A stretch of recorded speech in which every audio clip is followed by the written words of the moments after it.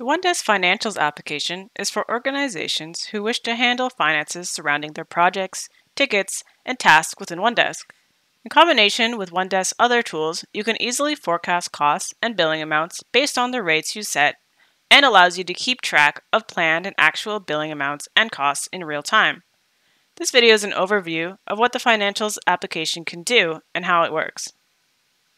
The Financials application is accessible on your left side panel, denoted by the $ symbol.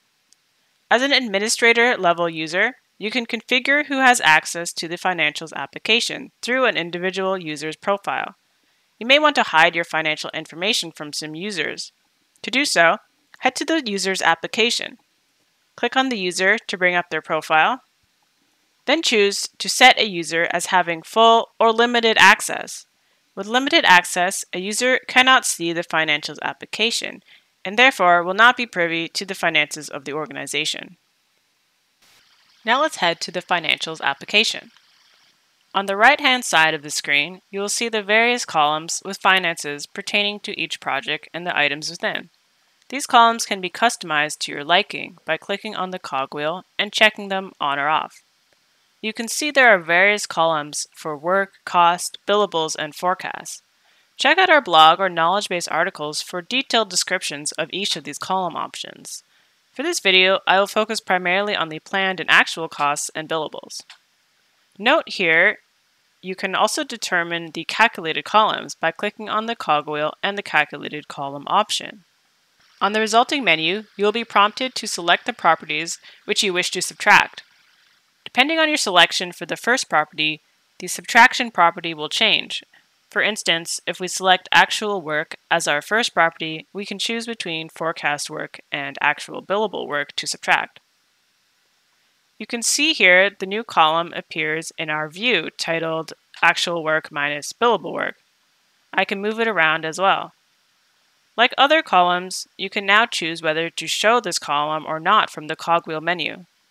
Please note that removing the subtraction column will delete it and will need to be added again manually if you wish to see it. Now let's see how we actually start budgeting our work. You can change the costs and billing rates on a per level basis. These rates can be changed to best reflect the flow of money into and out of your business as you work on your projects, tickets, and tasks. To change the cost calculations and billing calculations, select the action menu on the left side of the Financials application and the Edit Cost Billing Rates option.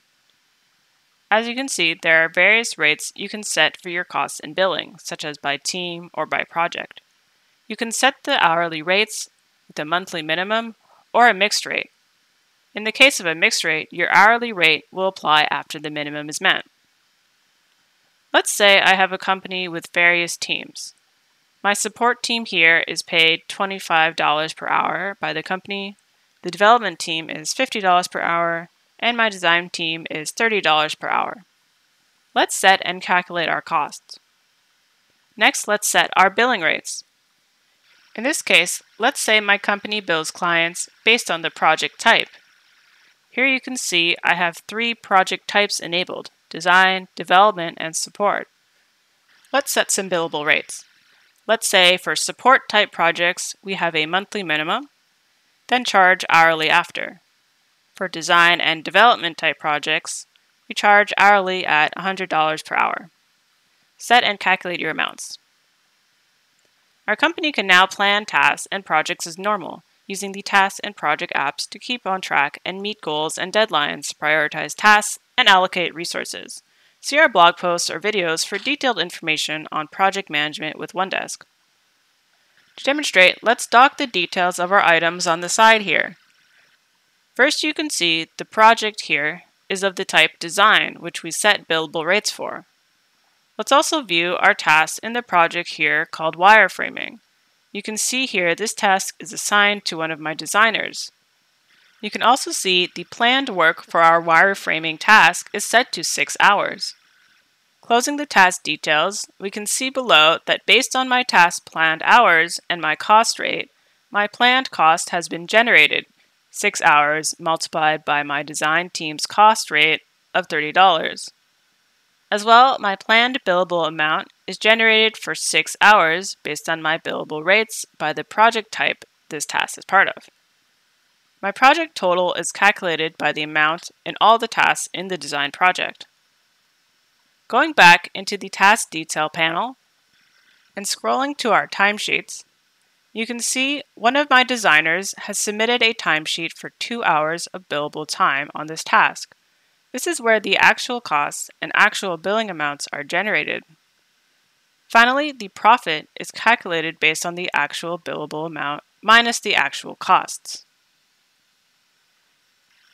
Now, as a project manager, we can dynamically track whether our planned cost budget is on track with actual cost. With the Financials app, it's easy to dynamically estimate or reassess your billing rates. Don't forget to check out our other videos and articles on using OneDesk. And if you have any questions, feel free to reach out through live chat or at support@onedesk.com.